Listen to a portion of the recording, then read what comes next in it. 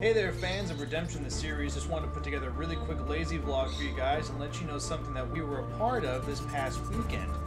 As you can see here, Redemption is one of the sponsors for the Gulf Breeze High School Drama Club's performance of Footloose, the musical, which was absolutely a brilliant performance. Had a lot of fun watching all of the kids perform. Very professional, very well done. It was at the Sanger Theater in Pensacola, Florida.